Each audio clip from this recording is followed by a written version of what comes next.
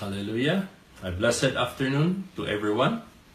It's a blessed anniversary also to those celebrating their church anniversaries and those conducting seminars. I greet you from Baguio, and we send our prayers and our regards to the FBCFI churches there abroad. I thank God for His trust and also the leadership of Bishop Moses in this church, and even our beloved overseer of Europe, for Pastor Melchor Miranda, being your overseer and pastor of the churches there in Europe and in the Middle East. Thank you for giving us and giving me this opportunity of service and being used again in God's kingdom for His glory and honor.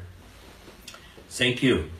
As I ask all of you to join me in this time of reading His Word and studying His Word, that we may continue to be blessed. May God bless you all. Before we continue, may we just pray. Hallelujah. God and our loving Father, we thank you for this afternoon. Allow us, Lord, to bless your name and thank you for your presence in our midst. We ask your Holy Spirit to continue working among all those watching and all those listening wherever they are, as you deliver the message of your word through your servant, O God. Lord, bless all those watching and gathered together this time to listen to your word. Continue, Lord, to work in our midst. And we ask the spirit of understanding and the spirit of wisdom to work upon us. And let your Holy Spirit continue to overflow in our hearts, Father God. And this we ask with the help of the Holy Spirit, in Jesus Christ's name. Amen. Thank God for joining His servant as we learn again another important topic this afternoon. Our opening verses was found in Deuteronomy. If you could open with me to the book of Deuteronomy in chapter 4, verse 9, and so with Psalms chapter 39, verse 1. But we first read the verse in Deuteronomy chapter 4, verse 9. Only take heed to yourself, it says, and diligently keep yourself, lest you forget the things that your eyes have seen, and lest they depart from your heart all the days of your life, and teach them to your children and your grandchildren. That's what it says in Deuteronomy chapter 4, verse 9. In the next reference in Psalms chapter 39, verse 1, I said, I will guard my ways, lest I sin with my tongue. I will restrain my mouth with a muzzle, while the wicked are before me. Now, if you would notice in these verses, it is these are warnings for us to be careful and to stand watch and to observe the things, the commandments that God has given us through His Word. We go to our topic. This topic this time is about being a watchman. So our topic, Sister Aaron, we are called to be watchful. The first part of this is it talks about the spiritual watchman. In Ezekiel, in the book of Ezekiel, the prophet Ezekiel, in chapter 3, verse 17 to 19, you could also read the following chapters, especially in chapter 33, verse 7, that God calls us to be a watchman. But let us start reading. If you may open your Bibles with me in chapter 3, starting from verse 17. It says, Son of man, I have made you a watchman for the house of Israel. Therefore, hear a word from my mouth and give them warning from me. God was calling on to Ezekiel, the prophet, to be a watchman. And he was reminding him of his word, of God's word to him, that we use God's word to warn those who need to be warned. In verse 18, it says, he continued to say, when I say to the wicked, you shall surely die, and you give him no warning, nor speak to warn the wicked from his wicked way, to save his life, what happens? That same wicked man shall die in his iniquity, or his sin. But his blood I will require at your hand. No warning to the wicked. In short, if we do not warn the wicked, he will die in his iniquity. Mamamatay sa kanyang kasalanan. But his blood, God will require at our hands if we do not warn the wicked. So, there is an effect if we do not do our part and the responsibility as a watchman to warn. Let us continue in verse 19. Yet if you warn the wicked, and he does not turn from his wickedness, nor from his wicked way, he shall die in his iniquity. But you have delivered your soul. So you see the difference of warning and not warning. It says in verse 19 that if we warn the sinner, we warn the wicked, he dies in his iniquity. He dies in his sin. But we have gained something. We have delivered our soul. It says in the Word of God that you have delivered your soul if you have warned the wicked man. Let's continue on to verse 20. Now it talks about being a righteous man. It talks about the righteous man who continues to sin. Again, when a righteous man turns from his righteousness and commits iniquity, and I lay a stumbling block before him, he shall die, because you did not give him warning. He shall die in his sin, and his righteousness which he has done shall not be remembered. But his blood I will require at your hand. In the following verse, in verse 21, it continues to say, nevertheless, if you warn the righteous man, that the righteous should not sin. Pag winarningan natin ang isang tao na nananampalataya sa Panginoon, and he recognizes, he acknowledges his sin, and that he should turn from it and should not sin, and he does not sin, he shall surely live, because he took warning. He heed, he heard, he listened to your warning. Also, you will have delivered your soul. That's what it says in the Word of God in Ezekiel chapter 3, verse 17 to 19. Now, in another verse, in chapter 62 of Isaiah, in the book of Isaiah chapter 62, the importance of being called to become a watchman, God exhorts through the prophet Isaiah in verse 6, I have set watchmen on your walls, O Jerusalem. They shall never hold their peace day or night. It means that they will not be silent. They will not keep quiet. They will be always alert, always awake. They will never hold their peace. They will never be able to rest, because that's the work of a watchman in the walls. You who make mention of the Lord, do not keep silent. Meaning, if those who mention of the Lord, those who remember the Lord, those who keep His word, those who are following diligently, those who are obeying, it talks about the responsibility of somebody who has concern over the church, over his brethren. And you are listening to God's word, you keep reading God's word, and you will never keep silent, especially if you see somebody sinning or somebody committing sin. And it will become your concern will now become your responsibility to voice out and to give correction. In verse 7, of the same book, chapter 62, verse 7 of Isaiah.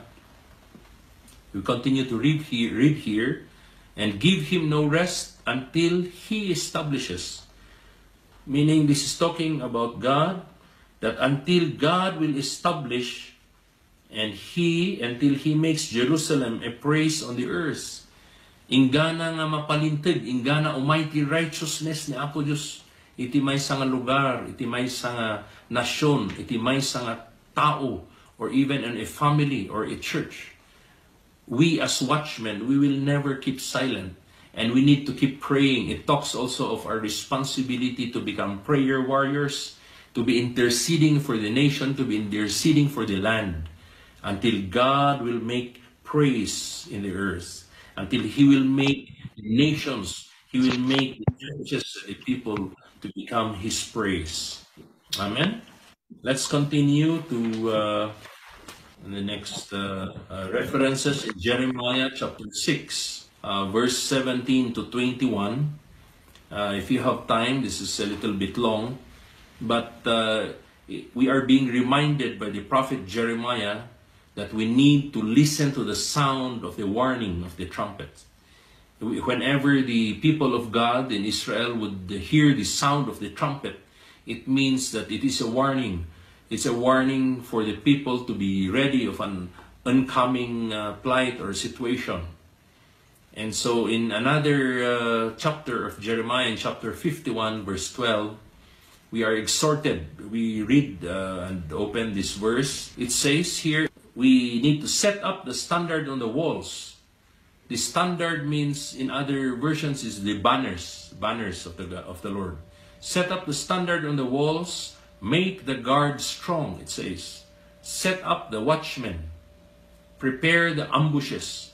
So this talks about preparation, of being aware and being ready of what would happen. Setting up the standard means you need to put up the banners of the Lord. Prepare the ambushes to be ready so that your guards, your soldiers, those who are in charge of keeping the wall and keeping the safety should be ready. For the Lord has both devised and done what He spoke against Babylon. If you remember in the story of Joshua, in how they conquered Jericho, they were instructed by the Lord to go around and do a march with all their trumpets sounding, with all the praise and worship and the music ministry in front. And above and in front of the trumpets and all those were the banners. In the olden times, where the war is done in the open field, most of the time the banners would be ahead. The horsemen would be carrying the banners. The banners would show what kind of kingdom that's being led by a certain king, and what would be their name or their brand. And so in this case, in where we read in Jeremiah, the banners, what are the banners? What are the standard that each Christian should be lifting up, if not the name of Jesus Christ? Amen? And that's why the name of Jesus Christ, that's why He is Jehovah Nissi, our banner. We lift our banner on high as we lift the name of Jesus Christ on high. And it's very important that whenever there is prayer, intercession and prayer and spiritual warfare, it's always important that we lift the name of Jesus. Hallelujah. There is a warning that all these references that we have read is aside from the preparation wherein the watchmen would sound the trumpets, the preparation that the people of God should be doing, and there's also a warning that is being sounded. God would bring a sword and for His people so that they had opportunity to prepare and be safe. Okay? In another reference in Hebrews chapter 13, verse 17, it talks also of the spiritual responsibility of not only the people who are being ruled over, but even for those who are in charge of those who are given authority and responsibility.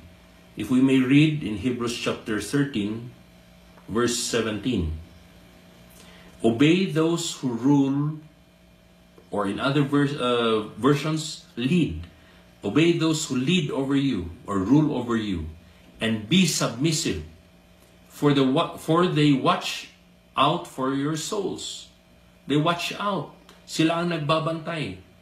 As those who must give account, let them do so with joy and not with grief, for that would be unprofitable for you. So, it's important for us to understand also the responsibility of those people who give us warning, because they are held accountable. That is the responsibility, like our pastors, our overseers, our leaders. They are held accountable kung ano yung resulta ng actions ng mga tao ng church. It reflects on the leadership of the pastor or the overseer. In another verse, in verse 7 of Hebrews 13, we are continued to be exhorted, remember those who rule over you, who have spoken the word of God. So, those who rule over us are our teachers, our preachers, those who conduct Bible studies, those who are responsible to teach and to guide us. Now, they are the people who have spoken the word of God to you, whose faith follow, and we could see their life in their testimonies. We listen to their testimonies, we see their life, and their faith would follow considering the outcome of their conduct. Kung ano yung mga actions nila, doon nagre-reflect yung tinuturo. Amen? So it's very difficult. It's not a joke for us to stand and teach the Word of God, and we do not watch our attitude, the words that we speak. Kung minsan yan, bumabalik sa atin. Tayo na nagtuturo ng salita ng Panginoon, it's very important, and it's also, we take precaution because it is also very dangerous that if you want to say, you do this, then later on they will observe you that you're not doing it. It will reflect back on you. And that is what this verse is telling us. That we are responsible as watchmen, that as we teach also, as we guide people, as we teach them to read the Word of God, to be obedient, much more, it needs to be observed in our life and in our conduct. Hallelujah. In chapter 10 of Hebrews, verse 38 to 39, we see here that God is not pleased with backsliders. And so these verses would give us again warning about living in faith and living righteously. Let's start with verse 38. It says here, the just shall live by faith. The just, the kitinalintag, the righteous, shall live by faith. But if anyone draws back, if anyone backslides, what does God say in His Word? My soul has no pleasure in him. Mabigat pakinggan. This is coming from the Word of God. If anyone draws back, my soul has no pleasure in him. In verse 39, but we are not of those who draw back. Now this is a positive note sa atin na nagpapatuloy, those who are found faithful in God. But we are not of those who draw back to perdition, but of those who believe to the saving of the soul. Amen. Hallelujah. We believe in the salvation of God, that it is a process that God continues to mold us as we continue to read His Word, we continue to abide in His Word. We are not perfect. As long as we are here on earth, we will still keep sinning if we are not so watchful. But it is a process. That's why we have to continue to be vigilant, to watch our life, to watch our words, to watch our actions, so that in due time, when the Lord comes, when we are called to His heavenly kingdom, then the salvation will be fulfilled.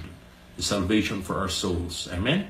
And we believe in that, in the resurrection. We believe also in the salvation of our souls. Hallelujah. Moving on forward, in the next part of our topic of being a watchman, I asked Dr. Miriam, my friend, for the definition of a watchman. And Webster would say that a watchman, there are other meanings or synonyms of a watchman. It also would mean becoming a guard or a person or group who keeps watch. A guard that keeps watch over someone or something. Other synonyms are custodian. Just like me, I was assigned to be the property custodian of the church.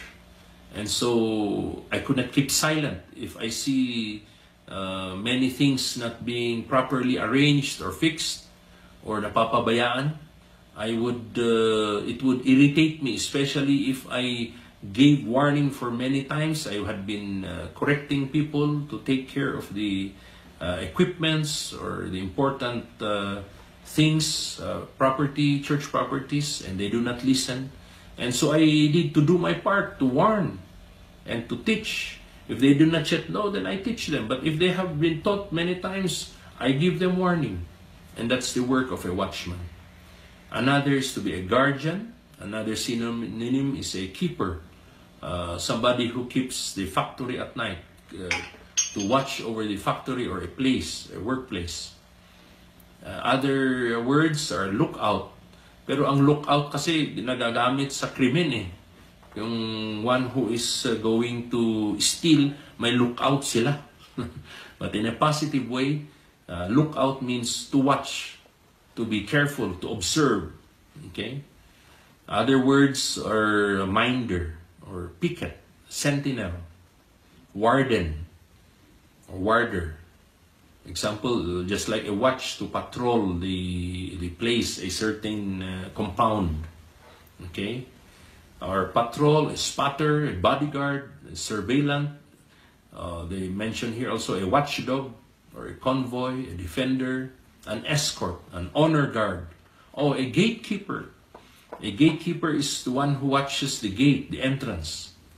A caretaker is more general also, taking care of the property of someone else. Just like Adam, he was supposed to be the caretaker of the Garden of Eden when God assigned him and created him and put him there. You find that in Genesis chapter 2.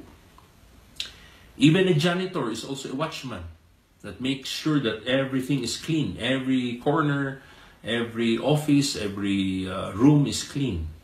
A curator. This is my favorite word. That would also include stewardship. A watchman is also a steward.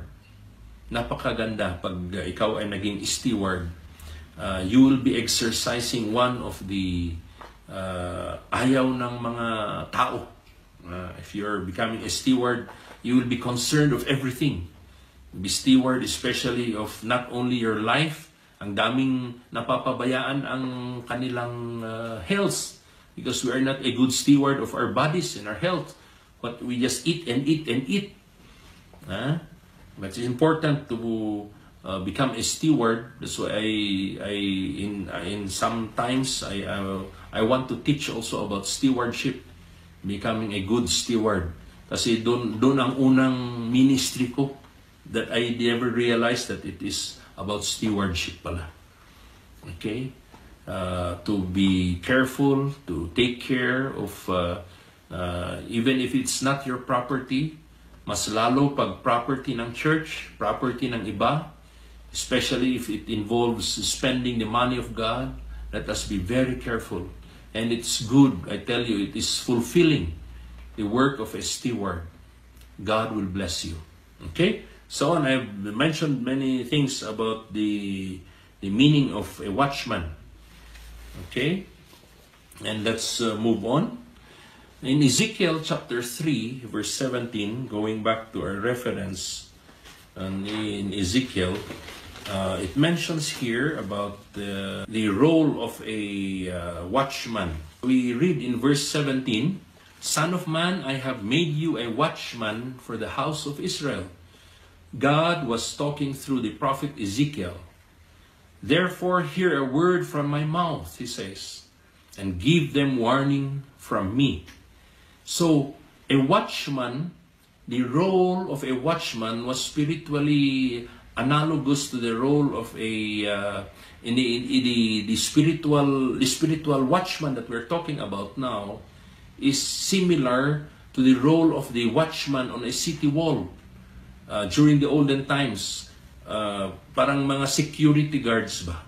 Security guards. The watchman on the city wall, that they are vigilant to spot the approach. They could easily see and know if an enemy is approaching. And they warn the residents to muster a defense. They warn the residents to prepare for incoming danger. So the prophet gave timely warnings of an approaching judgment on them. Timely warnings means you do not hesitate if you need to ring the bell, just like when Pag-asa, this time when the Philippines and most of Asia is being hit by these storms during these Burr months, October, November, and December. This typhoon Ulysses is one of the strongest, aside from the Typhoon Rolly that has passed 2 weeks ago. Ang dami ng damages that has been caused by the typhoon. And so the important agencies of the government, like the Pag-asa, so it's called Pag-asa para mabigyan ng pag-asa ang mga tao so that they could prepare. But Pag-asa has another meaning. Pag-asa is for Philippine Astronomical, Geophysical, so forth. It is a government agency that studies the weather. And so they give timely warnings to people. They not only ring the siren from the city hall, but they also they keep announcing over radio and over the TV, so that the people will be warned of the ongoing expected danger that could be caused by the strong winds and the typhoon. And so it's the same responsibility of Ezekiel, who was the prophet and became the watchman of God during his time, that he had to keep warning the people of the approaching judgment that God had allowed, so that the people will be awakened and they could be prepared. They could turn back from their wickedness.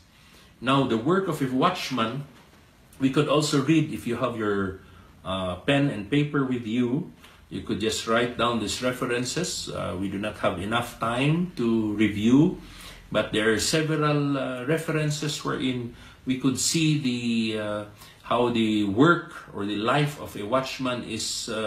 You could imagine it by when you read these verses.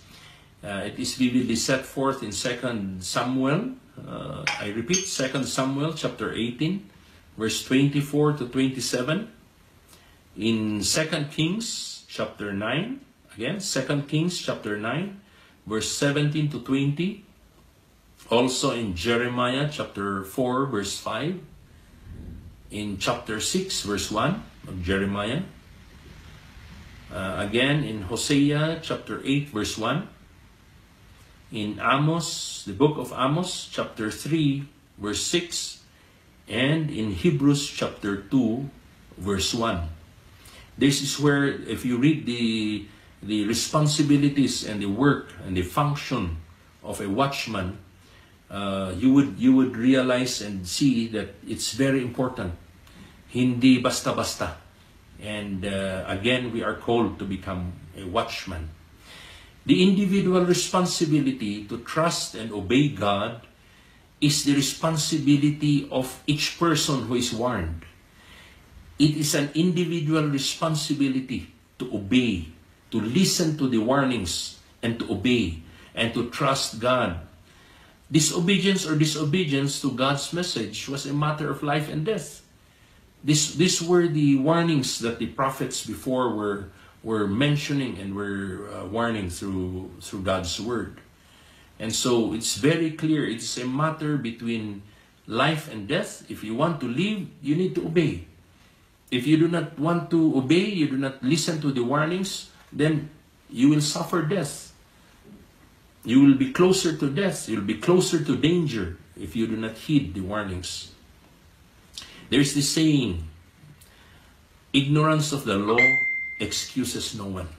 You see, it's not because you do not hear the law, you do not know the law, and you have not heard the warning, and it says that you do not know what to do.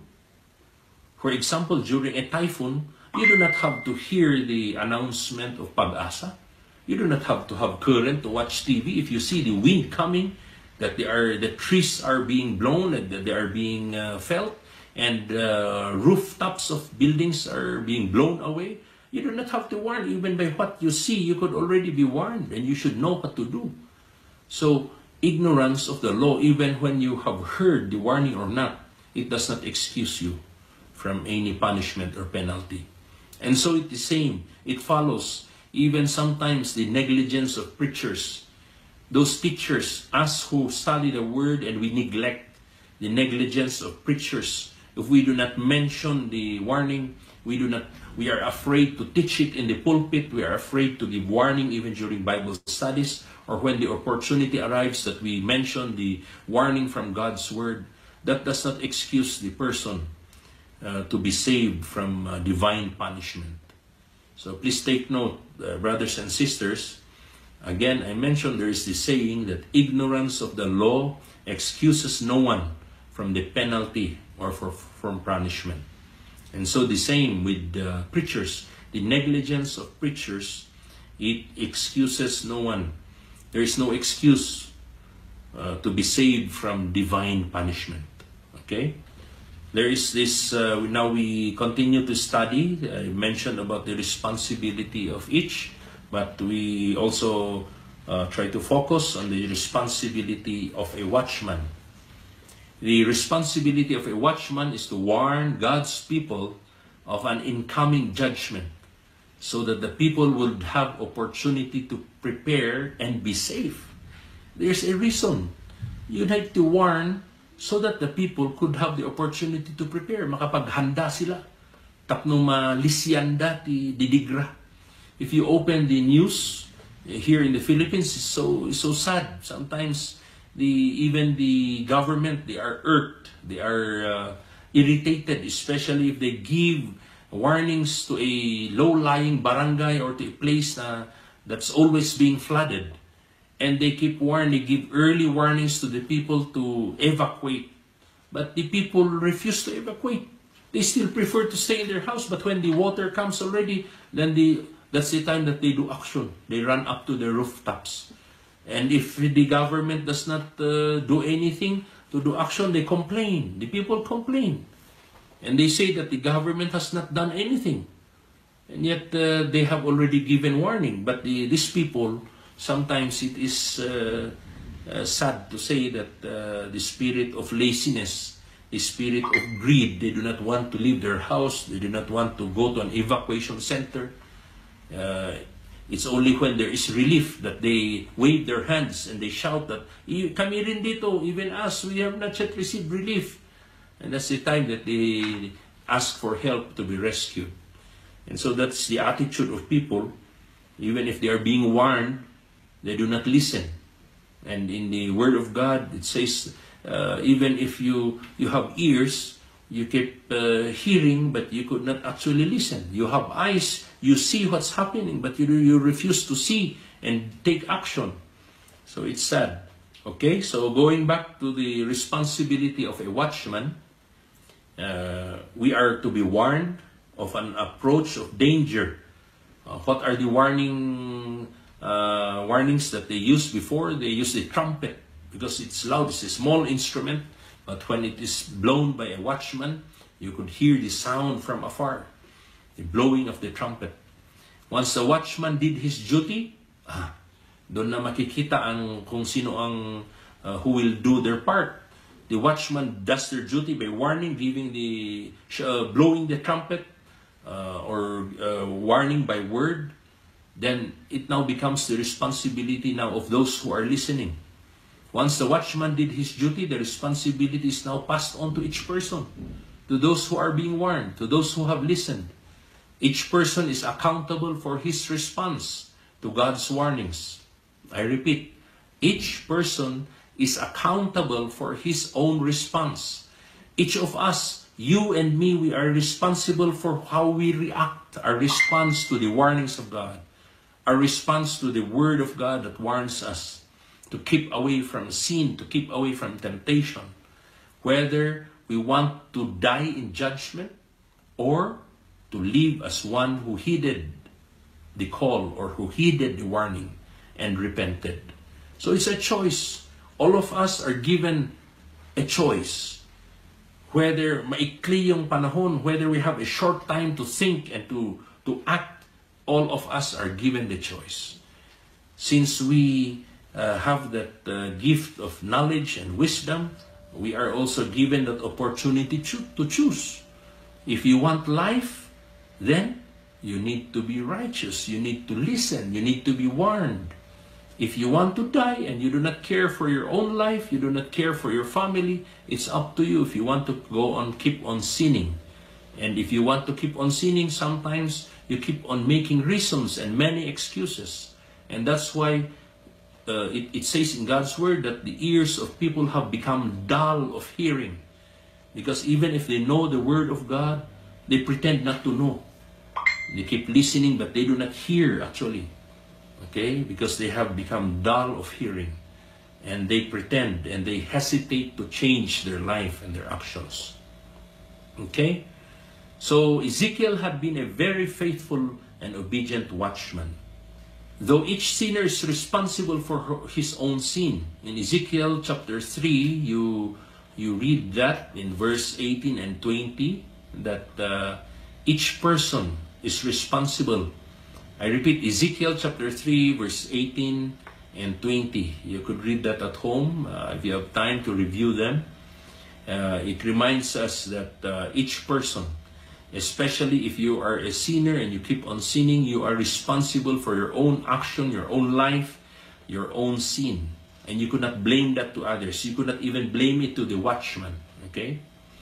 In chapter 18 of Ezekiel, let's go to read the following verses of chapter 18.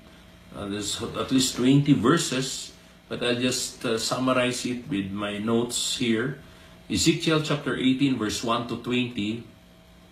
The prophet who is negligent in his duty to proclaim the warning messages becomes, in God's sight, a manslayer. That is the description na if the watchman did not do his responsibilities, he parang pinabayaan na, he ignored what he saw even if there was incoming danger, and he did not warn the people of God, he did not warn the place, he did not give warning, and the judgment of God comes, and there is some punishment on the place or amongst the people. In God's sight, that watchman would be considered a manslayer. You know what a manslayer? Parang killer ka rin. Kasi pinabayaan mong mamatay yung mga kapwa mong tao, mga kapwa mong nananampalataya. It is God consider him a manslayer when God takes the person's life. Pag yun yung tao, the sinner who has, you see that keeps on sinning and you do not warn him, even you, it says that we read in Ezekiel chapter 3 that chapter 33, that God would require the blood of that man who was punished or who died, he would require in your hand. So the responsibility of the prophet Ezekiel as a watchman and all of us who are listening to this word and these warnings, it is very serious. That when we heed the warning, we need also to extend it and to share it with others. It's just like when you receive the love of God, you receive your salvation, you experience God's grace in your life, it becomes now your responsibility to share it also with others, to share God's love and God's faithfulness. Now it becomes your testimony to share it with others. Okay? And you could also read that in James chapter 3, verse 1. And being a watchman, he is responsible for that person's death. Okay? If you did not warn. In Genesis chapter 9, verse 5 also, you could read that. The Apostle Paul had this passage in Ezekiel chapter 33, verse 6 and 8. That's why you have to keep writing down these verses so that you could follow. The Apostle Paul had this passage in view in Acts chapter 18, verse 6, and in Acts chapter 20, verse 26. Maybe we could read these verses. But when they opposed him, blasphemed, he shook his garments and said to them, Your blood be upon your own heads. I am clean. From now on, I will go to the Gentiles. Paul was mentioning this in his passage about the seriousness of giving warning to the people. Okay? And the responsibility of warning, if you do not give, God will ask of your hand the blood of the person that was supposed to be warned. Even for preachers today, there is such a warning that we have read a while ago in Hebrews 13:17. Certainly the consequences of such unfaithfulness on the preacher's part, especially if we become negligent and we fail, sadutun tayo mangibaga, we hesitate to give warning. The responsibility of the preachers is also very serious, because the result and the consequence of not warning, it includes divine chastening by God. Especially that we have that responsibility as preachers, not just to keep reading, but we need also to speak it out. And another result and consequence aside from the chastening by God would be the loss of eternal reward. We read that in 1 Corinthians chapter 4, verse 1 to 5. Maybe we could let's open our Bibles to 1 Corinthians chapter 4, starting from verse 1 to verse 5. Let a man so consider us as servants of Christ and stewards of the mysteries of God. Moreover, it is required in stewards that one be found faithful. But with me it is a very small thing that I should be judged by you or by a human court. In fact, I do not even judge myself. For I know of nothing against myself, yet I am not justified by this, but he who judges me is the Lord. So it is the Lord that would require and that would judge us if we did not do our responsibilities. Therefore, judge nothing before the time until the Lord comes, who will both bring to light the hidden things of darkness and reveal the counsels of the hearts. Counsels are also the motives. It is similar to what are the motives of the heart. It's only God who knows. Then each one's praise will come from God. So the Apostle Paul even has explained the responsibility or the consequences of watchmen who do not do their part, of preachers and teachers of the word that do not do their part. Okay? So in Hebrews 12 verse 9, furthermore, we have had human fathers who corrected us. It's talking about our earthly fathers who give correction and give warning, and we paid them respect. Shall we not much more readily be in subjection to the Father of spirits and live? It talks about submission. It talks about obedience to God. Now, it is better to obey and live, amen, rather than to lose your life because of unrighteousness and disobedience. You could also read that in 1 Corinthians chapter 11, verse 30. It says, "For this reason many are weak and sick among you, and many sleep." What is this reason? Because of disobedience. Because of lack of heeding the word and heeding the warning. Okay? This is under the topic on examining yourself. When we do not examine ourselves, and before we undergo and take in the Holy Communion, and we do not judge ourselves and seek for forgiveness, and we do not confess our sins, we are taking judgment upon ourselves. Okay? In James chapter 1 verse 21, we are exhorted not to be hearers only, but to become doers also. Therefore lay aside all filthiness and overflow of wickedness. This is another warning and reminder to all of us. and receive with meekness the implanted word. What is the implanted word? The things that we have heard from the beginning, the word of God that has caused us to repent of our sins, and that we may embrace salvation, which is able to save your souls. And the next verse, but be doers of the word and not hearers only, deceiving yourselves. Okay? So we praise God for these exhortations. And one more verse in 1 John chapter 5 verse 16. If anyone sees his brother sinning a sin which does not lead to death, he will ask, and he will give him life. He pertaining to God. God will give him life for those who commit sin not leading to death. There is sin leading to death. I do not say that he should pray about that.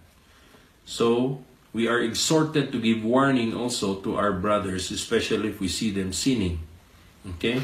So, it's important that these verses will help remind us and will help exhort us.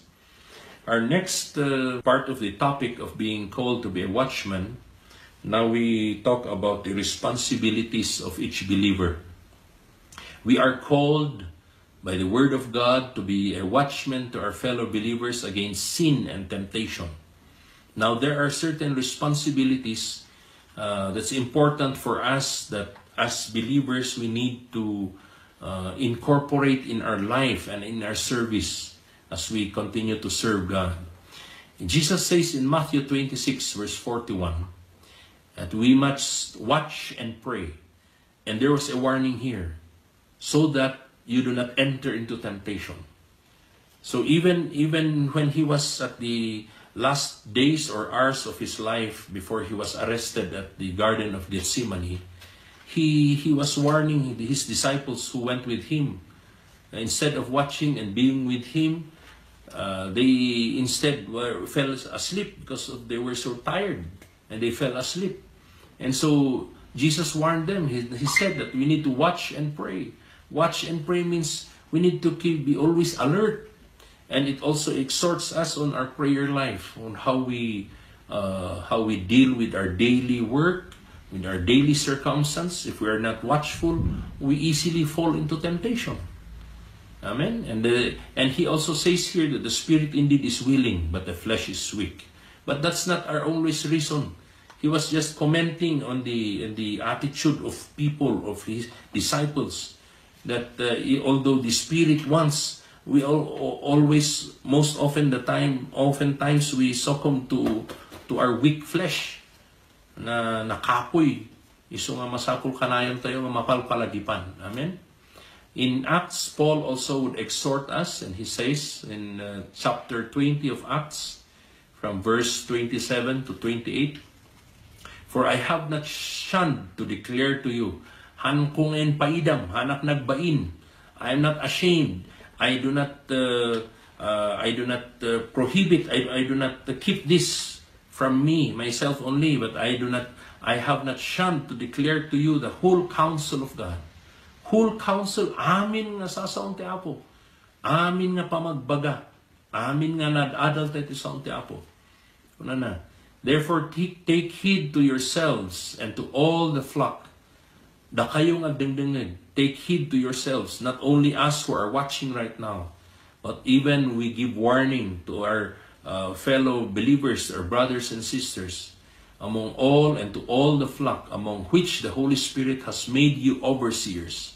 It does not mean na overseers mga pastors lang natin.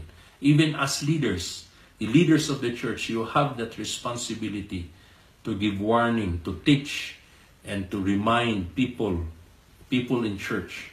Amen.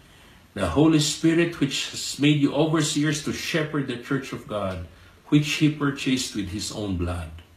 In verse 29 to verse 30, it continues to say, therefore watch, and remember that for 3 years I did not cease to warn you, and to warn everyone night and day with tears. In verse 32, so now, brethren, I commend you to God and to the word of His grace, which is able to build you up.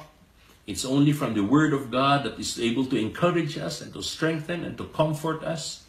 That's able to build you up and give you an inheritance among all those who are sanctified.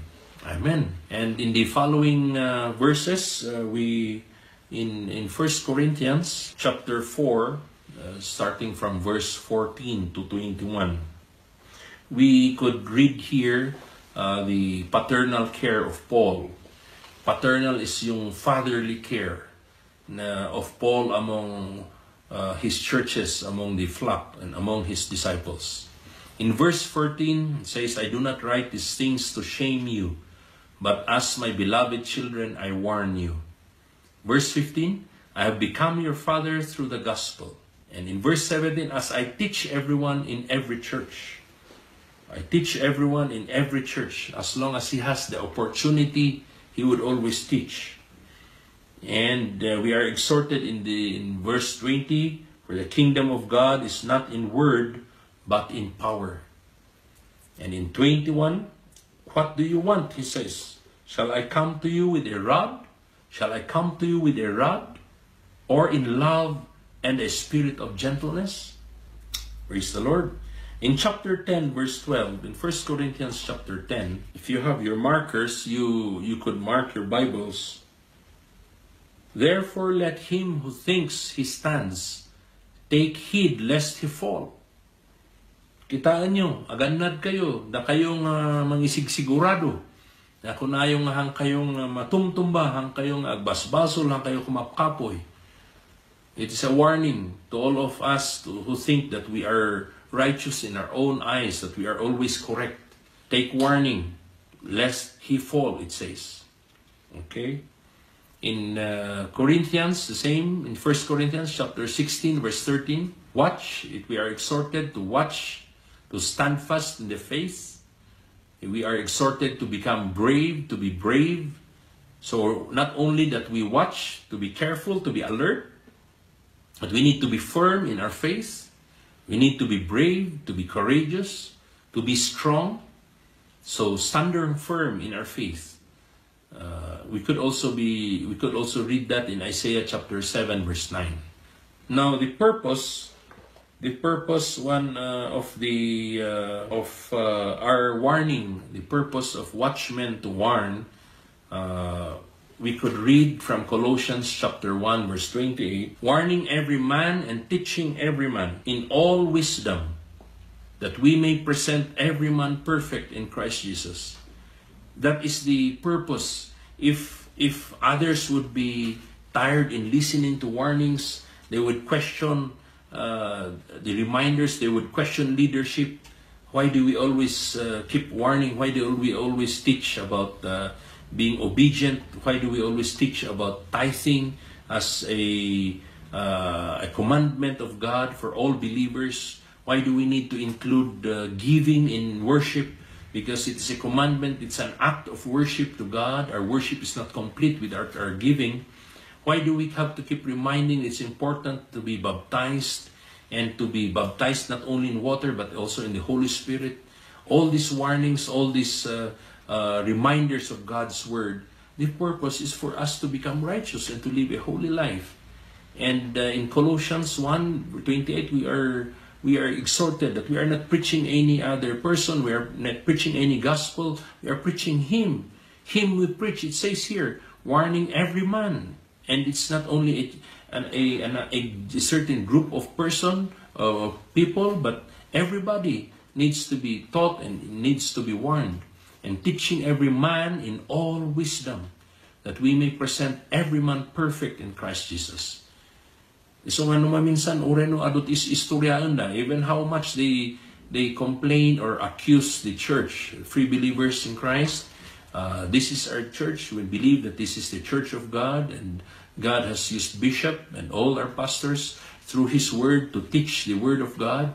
And we could only do teaching.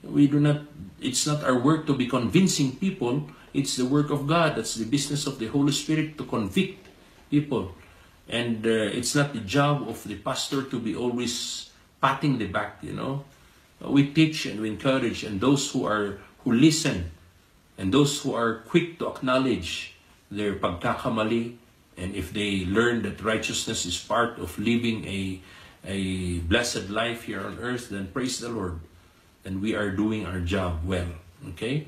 So that is the purpose, one of the purposes why we need to keep warning, is that we may present every man to become perfect, to be righteous in the sight of God. And it is for Christ Jesus. Okay?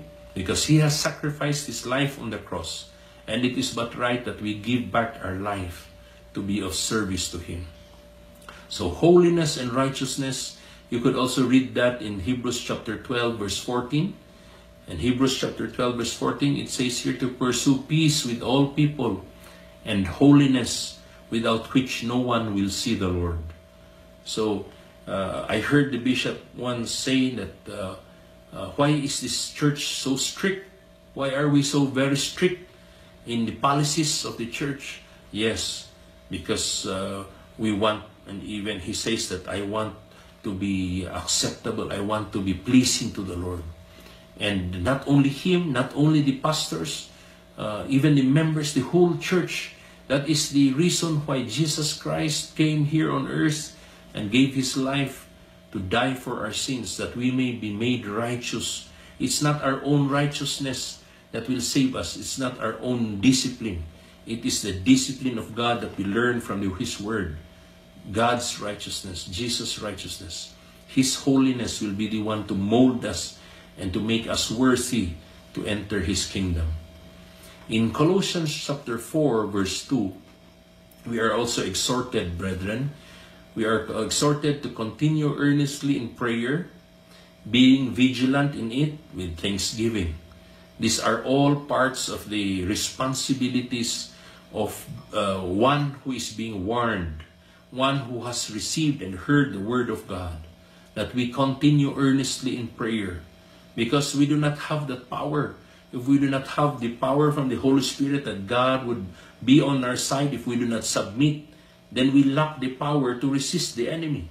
And that's why we have to always be vigilant. Even Jesus Christ, we read earlier, He said to His disciples, watch and pray. And that's why we are also exhorted in Colossians that we need to continue earnestly in prayer, being vigilant in it with thanksgiving. Also in another verse, in chapter 3 verse 17, Colossians chapter 3 verse 17, we are exhorted by His word. It says here, and whatever you do in word or deed, whatever we do in word or in deed, do all in the name of the Lord Jesus Christ. Many times we tend to always forget that even if we are Christians by name, we always fall short of the Christians by word or Christians by action.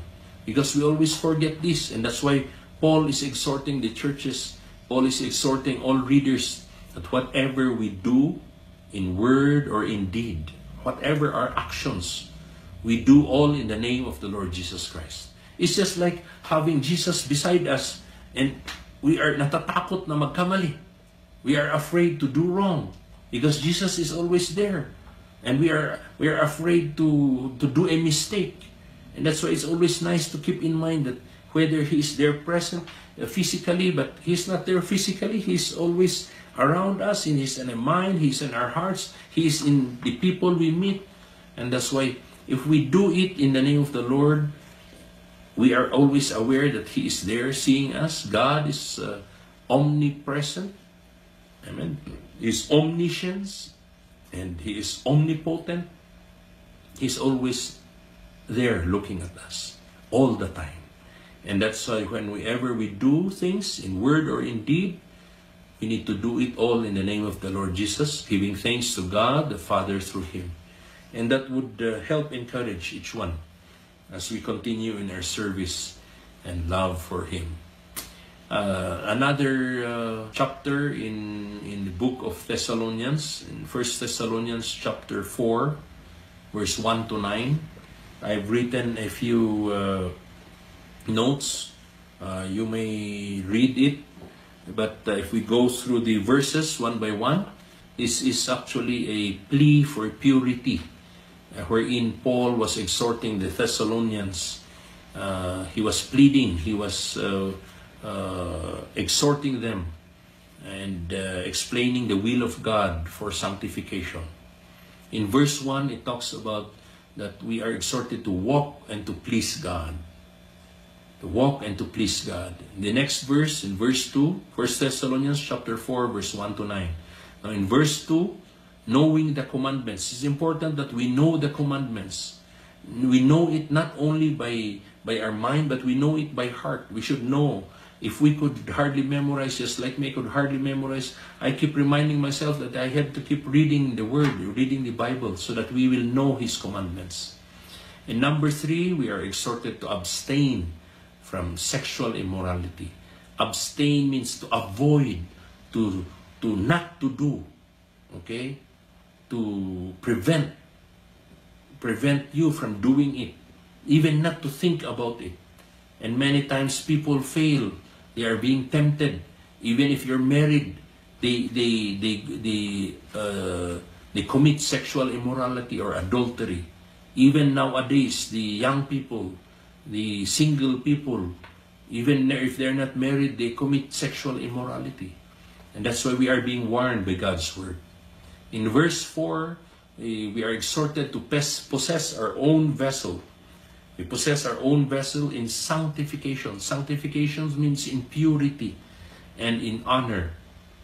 That's why it's always nice that whenever a couple, whenever even single people, young people, when they have a boyfriend, a girlfriend, especially for ladies, it's always nice and it's always best that if you have plans to get married, you bring and offer yourself until after the altar, after you are wed, and then you could have sexual relations with your husband, not just with your boyfriend, not just with anybody.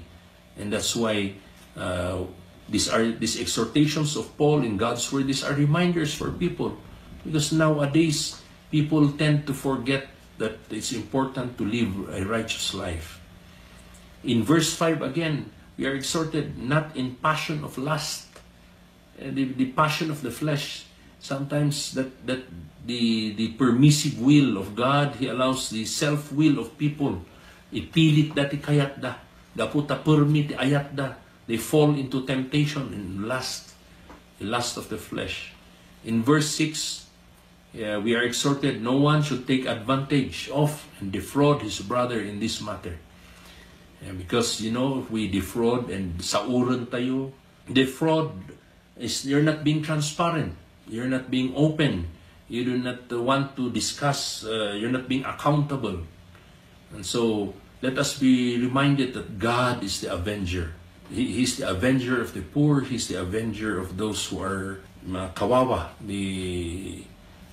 those who are being mocked and those who are being deceived, those who are masasauran. In verse 7, God calls us to holiness. God calls us to holiness. And in verse 8, therefore he who rejects this does not reject man. Those who listen to this word and these warnings, but they reject what is being said, they're not rejecting man, they're rejecting God, who has also given us His Holy Spirit. Okay? In verse 9, but concerning brotherly love, you should have no need that I should write to you, for you yourselves are taught by God to love one another. Loving one another is that you should have concern. We need to have concern. We could not say that we are obeying God by loving one another and we do not show our concern. And we need to have that courage, that boldness to correct others, especially if we see that they are living in sin. And we need to act and be a voice to give them warning. In another verse, in 1 Thessalonians chapter 5, verse 14, we read here, and it says, warn those who are unruly. Unruly means even those who are insubordinate, those who are not obedient, those who are misbehaved, or they are idle. You warn those who are unruly, those who are idle, not doing anything. They do not know how to serve. They do not know how to extend their hands to help. We warn them. We also comfort the faint-hearted. Faint-hearted, those who are being discouraged. Dakiti nakapoy. i-comfort tayo so that we uphold the weak. It says here in the Word of God, in the same verse. And we need to be patient with all. Being patient with all, that is where sometimes I fail also as a coordinator. Because I want to make things done quickly. I lose patience, and that's why I get mad. But it's not a reason for me. No, I always justify. But we need to be patient with all. And that is God's warning and exhortation to all of us. Jesus says, he continues to say in Matthew 18, verse 15, moreover, if your brother sins against you, read that. There are two things that we learn. That if we see our brother sinning against us, the first thing that we need to do is to go and tell him his fault before you and him alone, between you. So the first thing when we see a brother who is sinning, it's between you, the two of you, that you need to warn, you need to tell him his fault. If he hears you, you have gained your brother. Jesus is the one talking to us here. If he hears you, you have gained your brother. If he will not hear, then what's the next step that we should do? Take with you one or two more. We bring along with us. If your brother or sister does not listen to you and they do not heed your warning, then the next thing that you do is to bring somebody, a respected leader, a co-pastor or co-leader to come with you to advise that person. Take with you one or two more, that by mouth of two, meaning by advice of how you say, how you advise him, by the mouth of two or three witnesses, every word may be established. That there may be witnesses. Okay? In verse 17, the third thing that you should do, and if he refuses even to hear them, you see, the person that we are warning, if he refuses to hear you, if he refuses to hear your companions whom you have brought along to advise and to warn that person, if he refuses to even to hear them, tell it to the church. Tell it to a bigger body. Hindi ito gossip. Iba naman yung gossip. Kasi hindi mo pa ginagawa yung responsibility mo of warning the person. You're already telling the mistake of somebody to your friends or to somebody else. That is gossip. But in this case, you need to do the warning first. And if he does not listen, then you tell it to a group of people, to the church, to the concerned people. The church is a family of that person na tutulong sa iyo to advise that person. If he refuses even to hear them, tell it to the church. But if he refuses to hear the church, let him be. Let him be to you like a heathen or an unbeliever or a tax collector. So what do we do with unbelievers? We do not just reject them. We still continue to show God's love. Amen? Amen? Thank you, Lord. We still continue to show God's love to the unbelievers. And so, it would be the same. Even this person had become a believer before. If he had backslidden and he does not listen to the advice and to corrections and he does not listen to warnings, then we treat him as an unbeliever. Okay? In Luke chapter 17, verse 3, we again are exhorted here, just like our opening verse in Psalms a while ago, that we are exhorted here in Luke chapter 17, verse 3, take heed to yourselves, take warning to yourselves. If your brother sins against you, what shall you do? Rebuke him. Underline the word rebuke. And if he repents, the next important word that we should do, the word and an action that we should do is to forgive him. Okay? So after we rebuke him and if he repents, then we forgive him. It's very important that we extend forgiveness. Who are we not to give forgiveness? If God has forgiven us, all have sinned, it says in His Word, and come short of the glory of God. And so we all deserve God's forgiveness. And so people like us who are imperfect and who continue to sin, if they repent after we rebuke them, then we forgive them. Amen? Hallelujah. Paul exhorts also in 2 Timothy chapter 4, verse 5. But you be watchful in all things. I repeat, in 2 Timothy chapter 4, verse 5, Paul would exhort us, and he says that you be watchful in all things. All things. Lahat ng bagay, we need to be watchful. Not only in our own health, our own life, not only in our own plans, not only in our own family, but even in our ministry. Sa lahat na where we are involved in, where we are expected to serve, where we are expected even in our workplace. Let us be watchful in all things. And we need to endure afflictions, or we need to endure persecutions or discrimination. This past months of July and August and September, our churches and our brethren in Kalinga and in Cagayan, even parts of Ifugao, have suffered lots of bashing or discrimination or persecutions from people, not only from unbelievers, but especially even from Christians of other churches and from people who have left the church.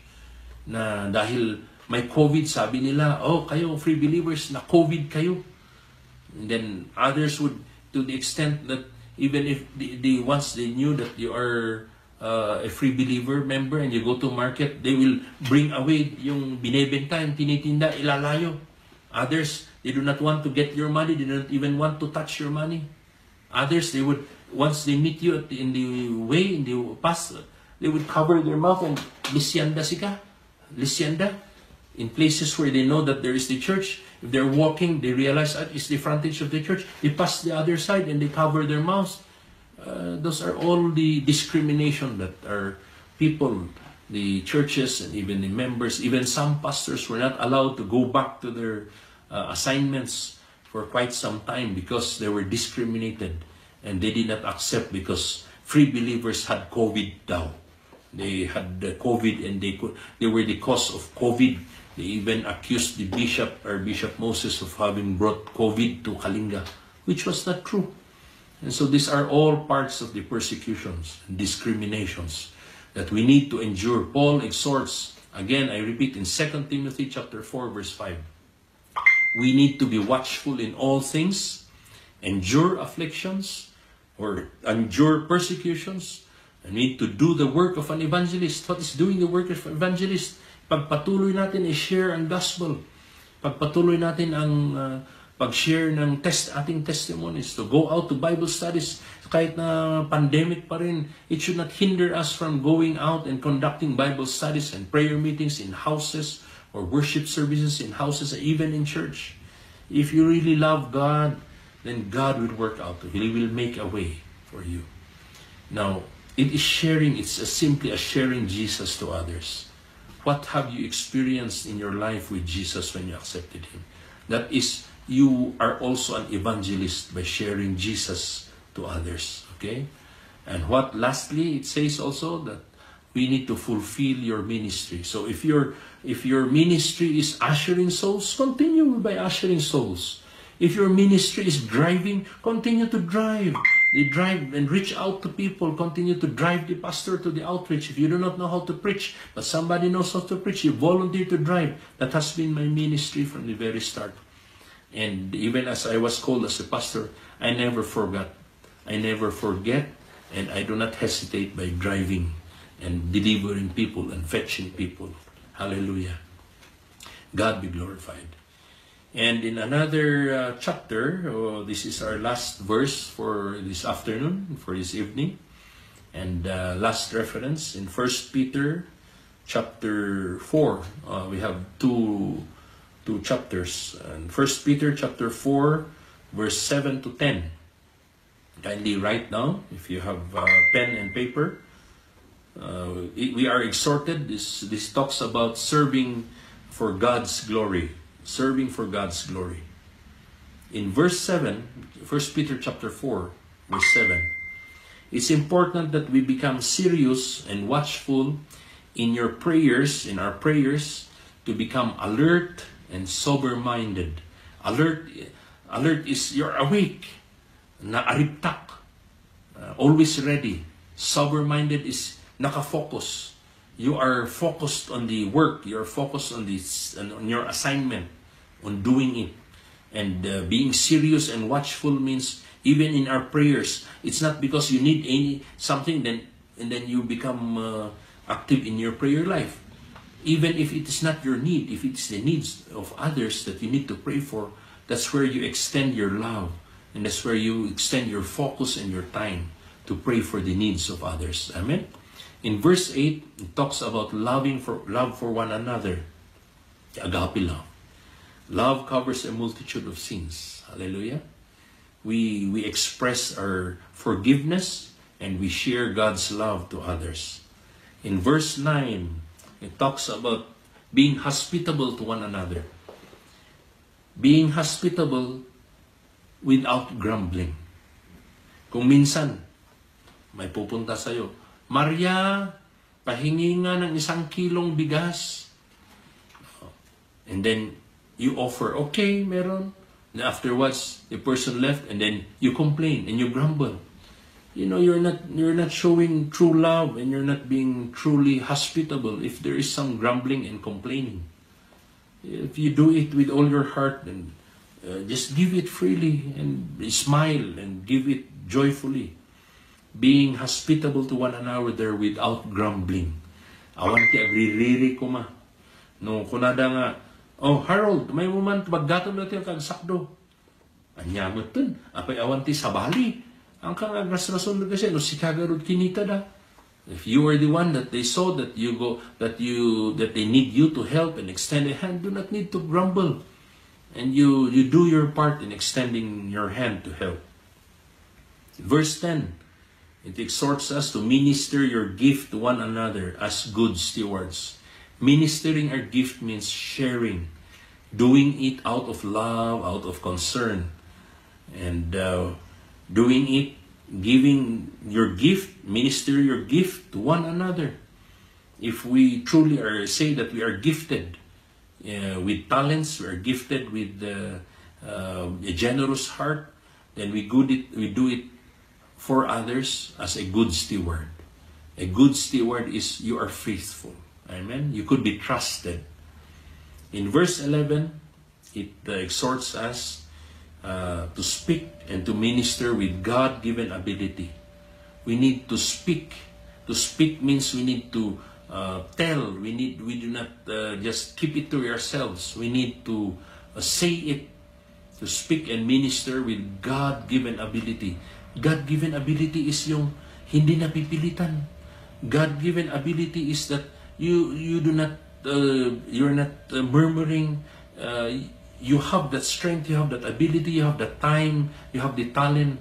Then if you acknowledge that everything came from God, it's not of your own, then you should apply it. You should be willing to share it.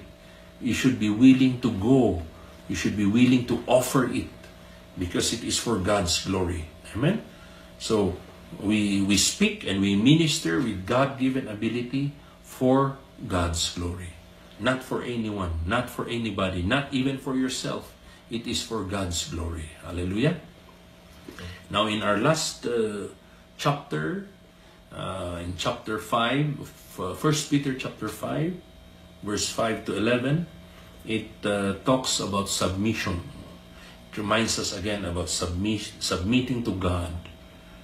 In James 4, 7 and 10, submit to God, resist the devil, and he will flee from you.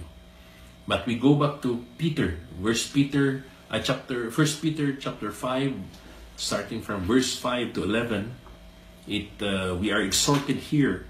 That's why I just underlined the key words: submit to elders. Submit to elders. Elders, those who are ahead of us in reading the word, those who are leading us. That's why elders also would pertain to our leaders in church. Elders, it does not necessarily mean that he needs to be older than you. If you are old in age, but there was somebody there ahead of you that is being used in church, and you just entered and you're a new believer, and he wants to encourage you, he wants to teach you, then submit. He is also your elder, or she is your elder. Okay? Somebody who is ahead of you in learning God's word. So submit to one another, and if to one another meaning to everybody, to one and another. And we need to be clothed with humility. Hallelujah. Submit to our elders, submit to one another, and we need to be clothed with humility. I remember in one of my the teaching on submission, we could not truly be submissive, even if we are so obedient. If we do not have that submissive heart, we could not be truly submissive without humility. So it's very important to have the spirit of humility. When we say yes, then we need to have that heart to follow and to be obedient. Hindi hangad itong palbilin. Because it's true, somebody could be so very obedient but not submissive. They could be obedient and say yes when in front of you, but later on they will be murmuring and complaining. They do not have that submissive heart. They do not have that spirit of humility that will make your obedience meaningful. Okay, so the next verses, it says we are exhorted, humble under the mighty hand of God. We need to be humble. We need to be humbled. We need to be taught under the mighty hand of God. Okay, in verse 7, casting cares upon Him, for He cares for you. Again, in verse 8, be sober and be vigilant. Sober-minded is in the right mind. Sober, di hang ka nga maululaw, hang ka makon-confused, nakafocus ka. Right-minded di usto di panpanunutum, hang ka nga panpanunuti negative. You are thinking positively. Even if the person in front, in the pulpit, is giving a sermon, he is instructing, you think positively. You could never be fruitful in your life and in your service if you're always thinking negatively. You did not yet listen to the whole instructions. You always say, I already know that. If you're giving instruction to do something, I already did it. Even if you did not really do, you think that you have done your work correctly. No. You need to listen first to the corrections, to the instructions, okay? Be sober and be vigilant. Vigilant is you're always watchful, always ready, okay? Verse 9, resist the devil and stand firm in your faith, or being steadfast in faith. And the next verse, in verse 10, God will perfect, He will establish. Perfect means He will make you right, He will make you righteous, He will make us be correct, because nobody's perfect, only Christ, only God is perfect. So God will perfect us, He will establish us, He will strengthen, and He will settle you in Christ Jesus. Hallelujah. So this is the word of the Lord. We thank God for this time of hearing His word and studying His word about being a watchman, being a watchman to our fellow companions, to our fellow brethren, to warn if needed. We need to be vigilant also and not get tired. And at the same time, we need to encourage. It's true that this is not the time to be always patting at the back. But there are people who really needs our pat at the back. They need encouragement, especially if they are new believers. But mind you, for long-time believers, especially for pastors and leaders, it's not a pat in the back that's needed. It's a warning that's needed.